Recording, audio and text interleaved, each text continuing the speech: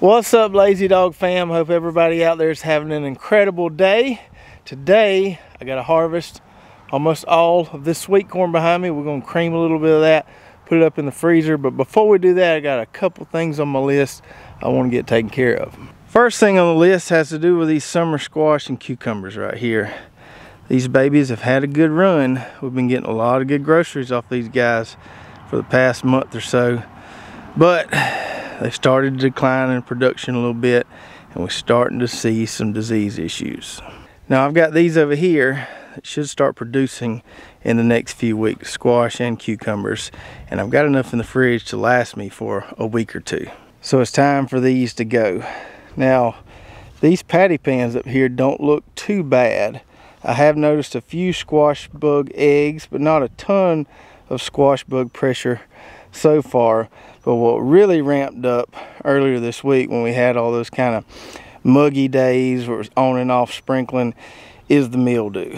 Now zucchini leaves will have some natural white variegation on it, but you see that right there? It looks like somebody just sprinkled sugar all over them, or confectionery powder, or whatever you want to call it.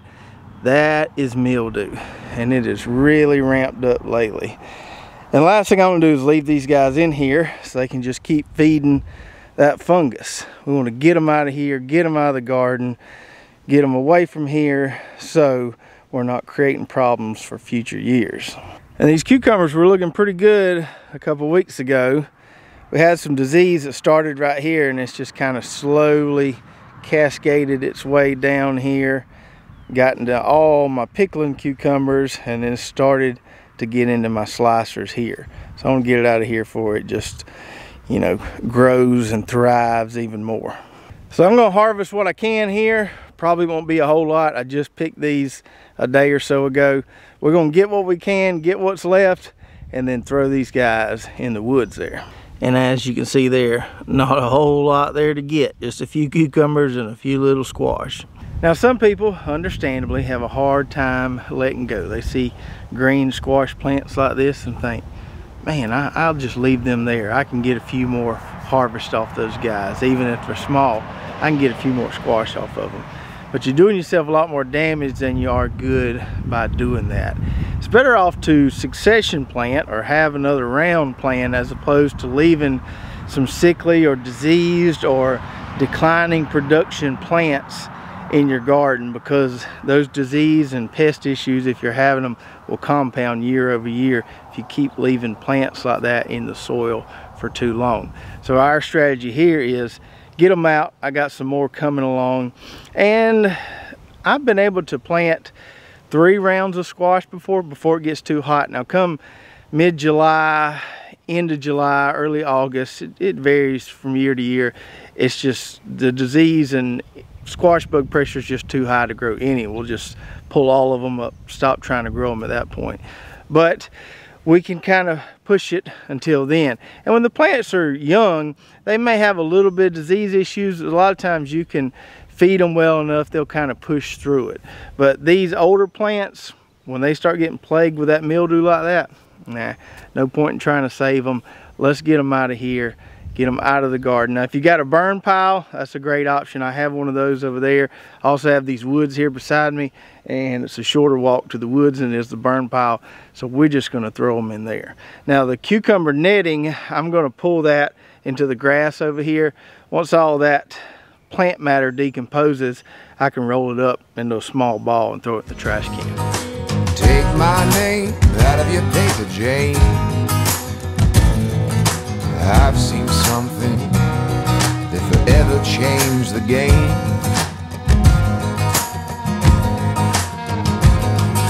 Forgive me, love, for the blame I sent to thee.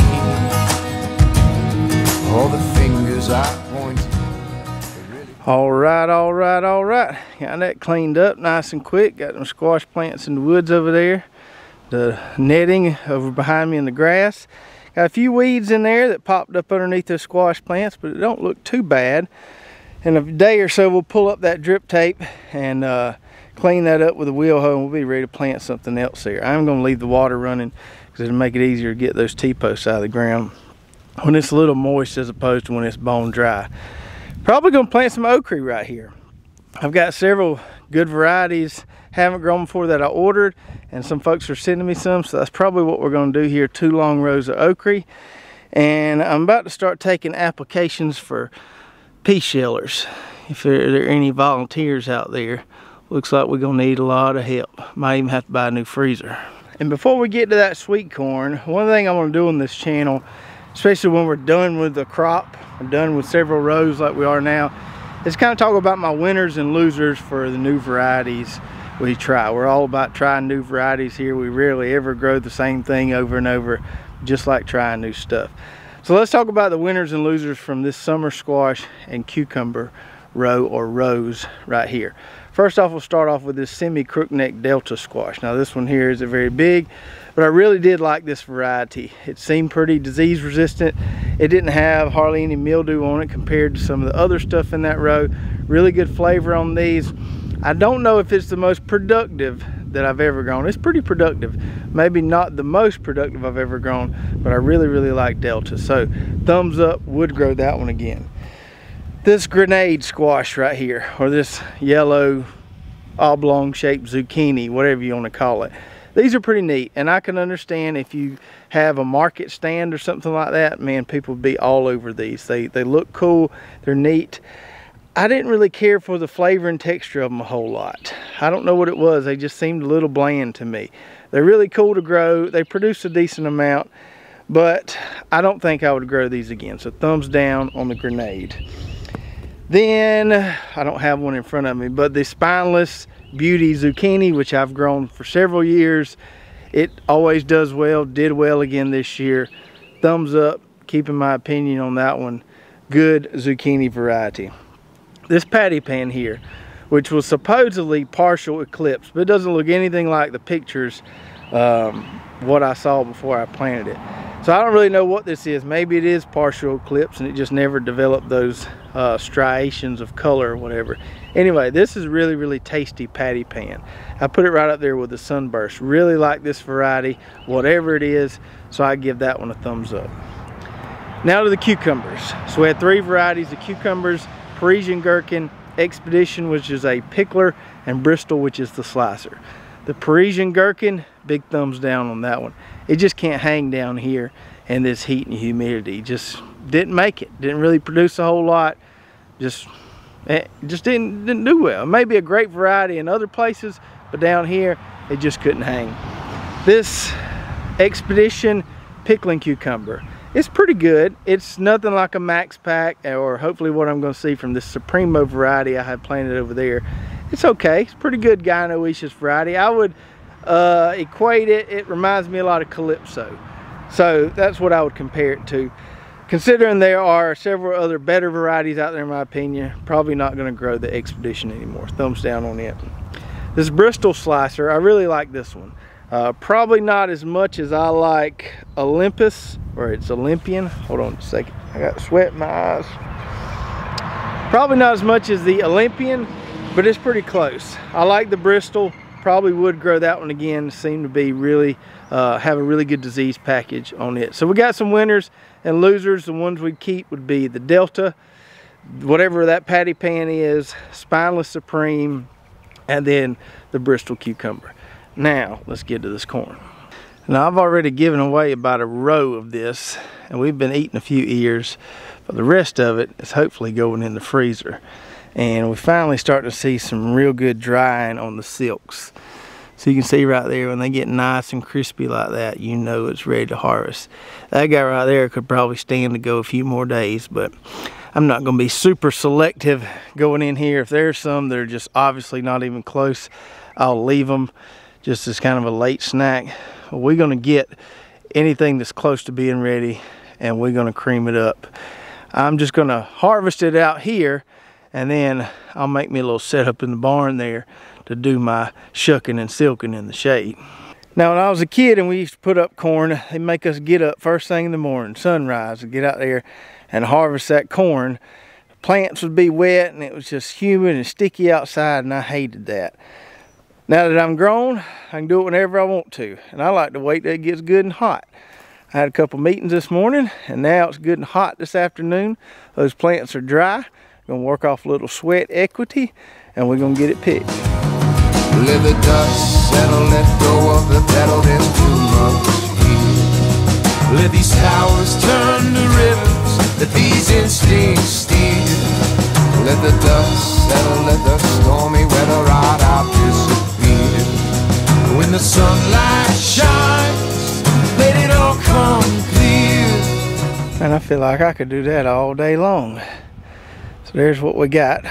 Not too bad. Off 6 rows, considering we already harvested 1 of the 7. And I don't know what that equates to in official agronomic units of measurement.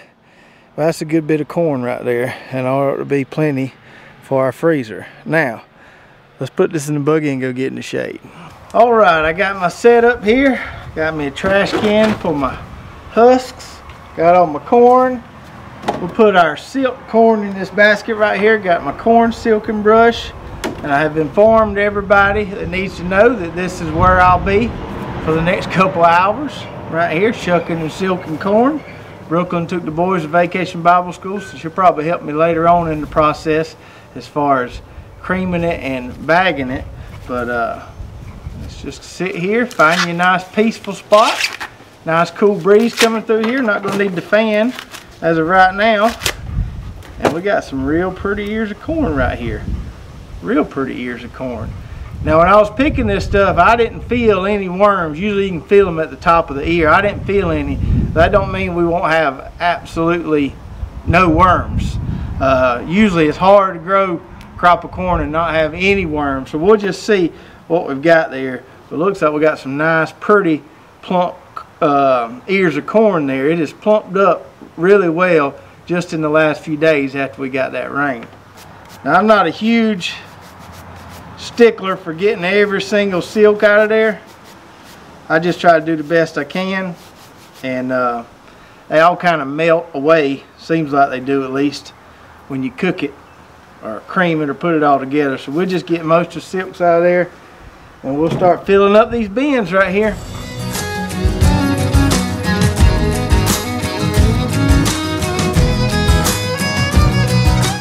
So we're a little over halfway through shucking all the corn we pulled.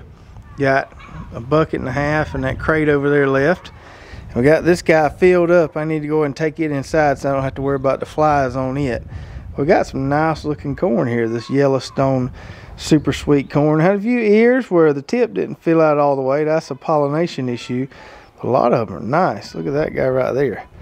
That's pretty, ain't it? These ears are a lot more stocky than some of the varieties I've grown in the past. Some sweet corn are a little more long and slender. These make some nice stocky cobs there. And that's some tasty stuff. So let me get this inside and we'll start working on crate number 2. See the red dust swirling, the red dust swirling, the red dust swirling on my knees. See the red dust swirling, the red dust swirling, the red dust swirling on my knee. All right, that's all of it. My shuck bucket is full. This crate there is full. I had about 15 ears there that I'm going to save. Put those in the fridge. Eat that off the cob. I think we may do a little low country bowl this weekend, so I'll need those ears for that. But that worked out just perfect. And now we need to get this one inside. And the hard work is done. The rest of this can be done in the AC. Alright, so I'm in my office here. Better place as any to do this corn. You can guarantee doing this, you're going to make a mess. I got some plastic down here. I'm probably still going to have corn all over everything. Just have to wipe everything down. But we try to minimize the damage. So, got me a little table here. I can sit here and watch TV, watch soap operas, whatever you want to. Now, I bought this thing right here at the hardware store thinking this was going to be the cat's meow. I've seen people use it on videos, and I threw away $12, or I paid $12 for a piece of wood. It don't do it for me. Maybe I'm an idiot and just don't know what I'm doing, but I couldn't get it to work right. So this is the way I do it. Got my old trusty Benchmade right here, and I don't make me cut myself. I'm going to just cut those kernels off like this. You giving me some more corn, buddy? Thank you. So we cut them off, and then I'm gonna take my knife and we're just gonna kind of scrape up against this cob there, and that's what's giving you the cream, so to say, getting those juices out of there. So it's kind of like a combination of doing it whole kernel and creaming it. Now the videos I saw of this thing, the people that were doing this, they weren't even cutting the kernels, it was just mashing everything. And it seemed like to me that was wasting a lot of the corn. So we cut it off and then we scrape it like this right here. I got 1, 2, 3, 4. I got you 4 corn. You got me 4 corns? Yeah. You done got corn on your head from being in here. So it's a good idea to wear some safety glasses. I did have this thing a couple years ago. I bought this little thing, come with a drill bit, and you drill into the corn and then drill it through this little tube, and it shucks it and then cuts it off or creams it. However, the problem with that thing was all your ears had to be relatively the same size. Is there one more corn right there? There is one more corn right there. And if all your ears wasn't the same size, it wouldn't trim it the right way, and I didn't like that either. So to me, just relax, sit in here, get your knife, may have to sharpen it a couple times, and just cut it off and enjoy yourself. So I know Travis was hating on this thing, but I grew up using one of these with my mama. She swears by it. She used it year after year. I think what the difference is what kind of cream corn do you want? This is gonna shave and like squish out all the juices of your corn. And if you have a really juicy sweet corn, you're gonna want to use this if you like that typical really soft, like almost grit texture cream corn. My problem with it was the daggum blade on it wasn't very sharp. And I cut my hand trying to jab it through there. I mean, this corn is some crunchy corn. I mean, it's good, but it's got like a really firm texture to it. Well, that's one reason that's probably not the best thing for it. But we like the corn more like kernel corn with a little bit of juice. So this is not, I mean, you can call this cream and try, but this isn't really cream in it. Right. This is cutting it off the cob. Yeah. And when we cook it, sometimes we just cook it with more butter. I want to get some water. Okay, go get some water. I can't open a door. Oh, okay. Can you hold on just a second? So there are lots of different things that you can use besides just this knife to make this easier. This is the way my grandma always did it. Well, there are things on Amazon. Yeah. We're aware of that, but sometimes when your corn's ready, you got some time, you just got to do it. Last year, I remember staying up till midnight shucking corn and trying to get this over with. I got a head start today. Yeah, a little bit.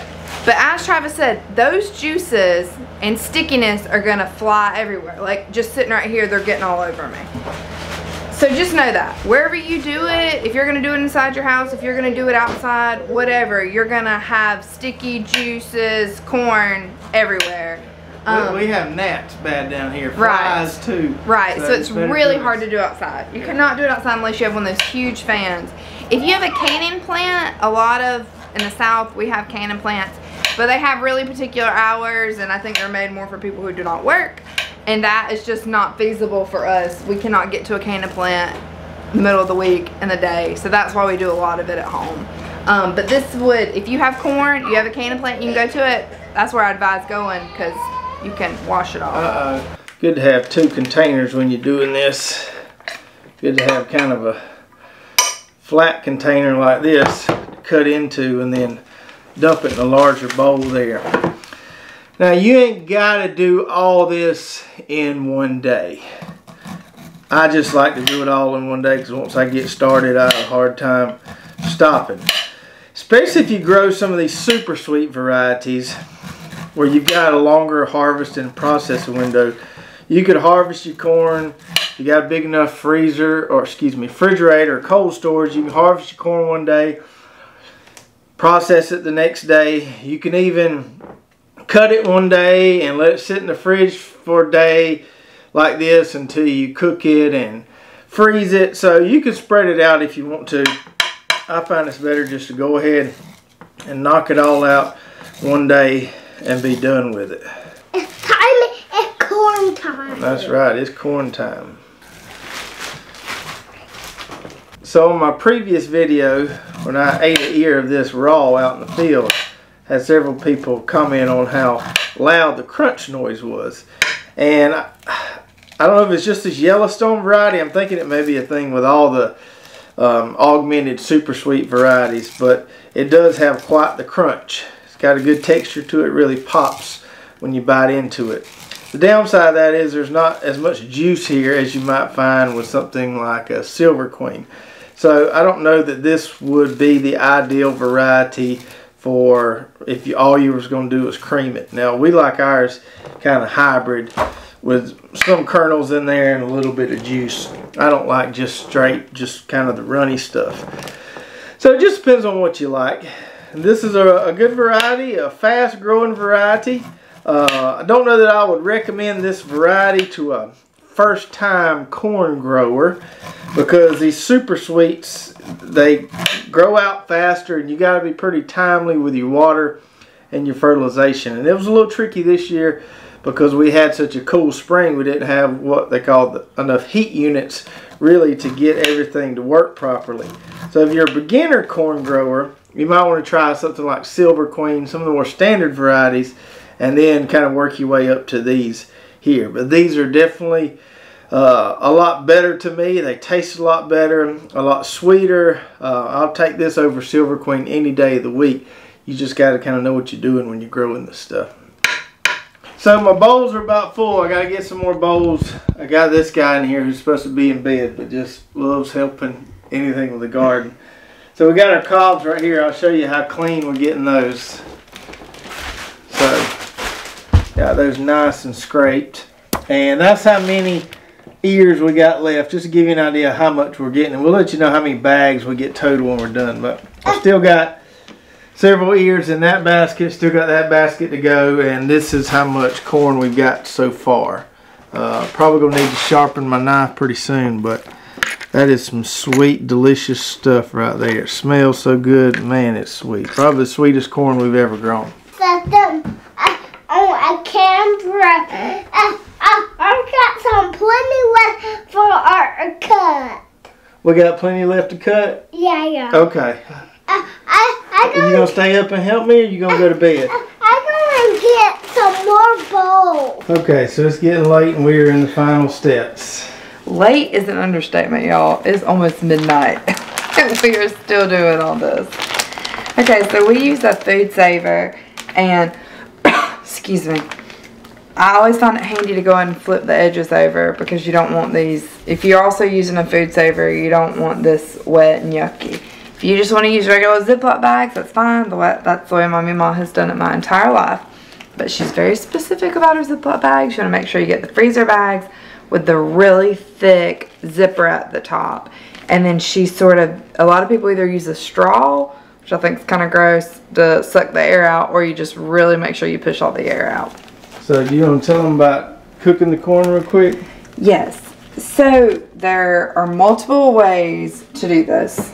You can, if you don't have near as many ears as we had. How many ears do you think we had, Trav? Like 300? Oh, that's a lot. That's a lot of ears. So if you're only doing 50 ears or so, I say you blanch your ears first and then you cut off the kernels, or you can cut the kernels off and you don't even blanch it, you just freeze it. But just know you can't use that corn raw. So if you're going to make like a raw corn salad or a salsa, you would have to cook any corn that had not been blanched yet.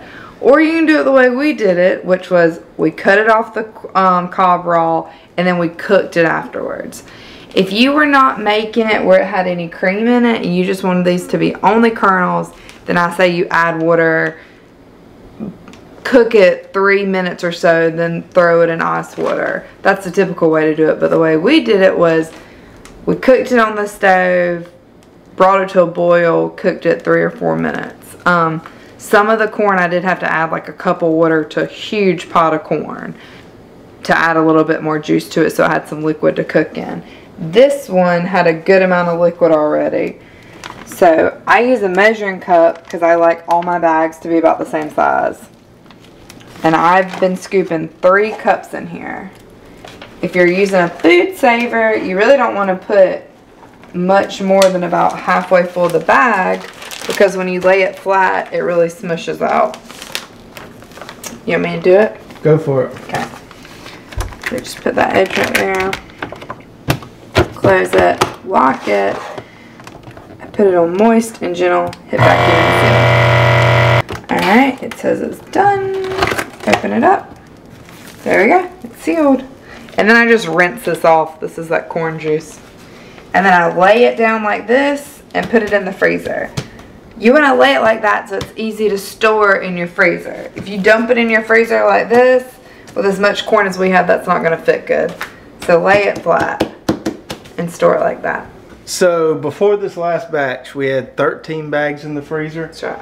So probably get close to 20, somewhere between 15 and 20. It's a big gap there. I think we'll get a solid 16. 16 or so? Okay. So just to give you an idea of how many bags we're getting per that plot of corn. This is about a 25 by 40 plot, and I did give away almost one whole row of it. Okay. So had we not done that, we probably would have got well over 20 bags. And I tapped out on my corn skinning with about 20 to 30 years left. You've been doing it about 4 hours. Yeah. And I said, hey, I'll just give somebody some fresh shook silk corn. So I put it in bags. I've done all the work for you. And I'm going to put it in the fridge, and we'll just give that away tomorrow. She mentioned that the last batch you didn't have to add as much water, and I kind of figured out with my knife as I went along, if I didn't cut as much off as far as when I'm cutting the kernels. You're opening the kernels up more. Right. Then there's a lot more juice to get. But if I cut them pretty deep, there's not a whole lot of juice because it's all in the kernel. So I got a little bit better at it as we went along. I still like my Benchmade a lot better than that little rig.